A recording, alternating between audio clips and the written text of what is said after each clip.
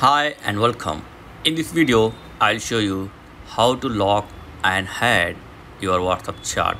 You don't need to use any extra app. This is an inbuilt option in WhatsApp. So open the WhatsApp and select the chat which you want to hide or lock. And then tap on the contact like this and simply turn on the lock chat.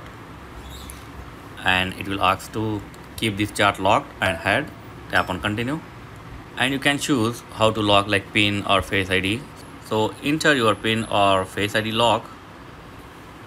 So after this your chat will be hid and it will not show even in this search. Okay, so if you want to open that lock, just tap on the lock chat and enter your passcode and that's it. Now you can open the chat.